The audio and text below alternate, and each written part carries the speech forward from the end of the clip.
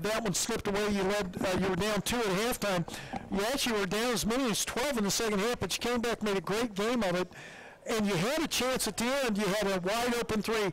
Alex Keese just didn't get it to fall. But really, the one thing that really hurt the Tigers late in the game, you had 2 turnovers back-to-back on back-to-back possessions when it looked like you could get back in the game. And you still almost got back in the game, Coach.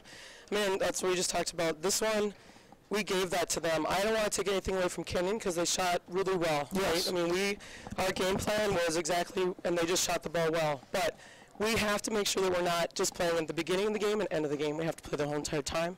And the other part we talked about is we had crucial turnovers at moments that we can't. You have to execute those moments, and we're not doing that right now. Yeah, Coach, and we talk about Grace Conley and Jessica Gerber. All their points came on threes today. Yeah. Conley had 5 of them off the bench, and Jessica Gerber had 4.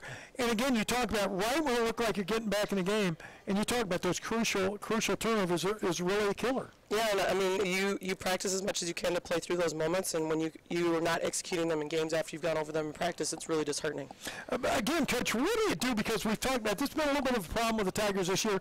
You've gotten out to some leads, and they just slip away. How do you get that killer mentality into them to keep that, to keep the foot on the pedal? That's exactly what we just talked about. Yeah. And I said that's the mentality we are lacking right now. I don't have an answer for you because I've been searching for that now for the last 2 or 3 games specifically, and maybe it's going to take that I have to sit some people on the bench in order to get that fire out of them. I'm going to be searching for it because this was a game that was very winnable for us, and it should have been something we played better at home, and we did not. So I'm very disappointed, and I think that the team needs to understand that was a big deal. Like I know they get to move on with their life tonight and tomorrow and get ready for finals, but I have to be the one that has to now start and figure out what needs to happen, and they're going to have to play through it and figure it out as well. On the bright side, Delaney Williams only had 2 points at halftime, but she had a nice second half, and she ended up in double figures today with 11 points. I challenged her at halftime, the fact that she'd only taken 2 shots in that first half. Now, some of it was the way they were guarding us, and she was struggling to get open. But I think when we talked at halftime, she understood that she needed to get in the paint a little bit more and create some things, and she did that.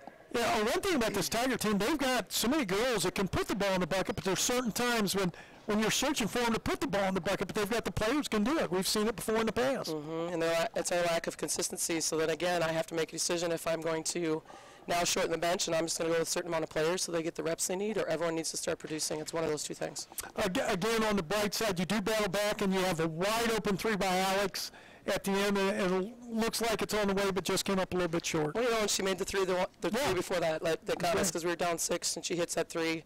I would put the ball in Alex's hand again, and because especially how she's been playing, she ended up with, 18 points, 70% from the field.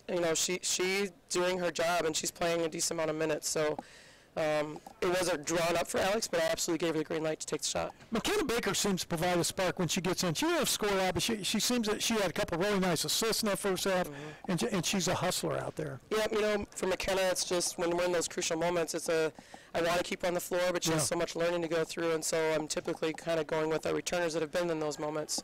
But McKenna's doing great things, and she did not shoot the ball very well tonight at all, so that did not help her stay on the floor at the end of the game. Muskingum, going to Muskingum on Tuesday night. What do you know about the Muskies? I know nothing, honestly. I've been focused on Kenyon and getting through our conference. We have a full week to prepare, over a week to prepare now as we enter finals. So, truthfully, I don't know anything. Oh, yeah, that's right. I'm off. It's the 18th of that game. I'm thinking it's this Tuesday. No. It's actually a week from Tuesday. You're right. Yeah. So you've got a little bit of time. The only bad thing is, and we talk about this, we talk about in football, when you lose a football game, it's got to sit in your stomach for a whole week. And usually with baseball, basketball, you lose a game, it's not too long, but now you're sitting with this thing, and today's what? The 8th, right? Today's the 8th. And now they've got to sit there for 10 days before they get back on the court. And I said that it needs to sit with them. This needs to drive us a little bit forward here because we can't let this happen again. Well, Coach, as always, class act. Thanks so much for taking time with us to come up and talk to us today. A tough one for the Tigers, 70-67, and we wish you good luck, and hopefully we'll be back on track here in 10 days when we go to Muskingum. Thanks, Dave. Appreciate it. All right. Head Coach Kelly Malum, we're glad you're with us today. I want to thank Zarek Porter and Manuel Tom's with us today. So from Pam Smith Arena, this is Dave Williams. Thanks so much for listening to the Wittenberg Sports Broadcast. And our final score today, again from Pam Smith Arena, the Kenyon Ladies 70, the Wittenberg Tigers 67. Good afternoon, everybody.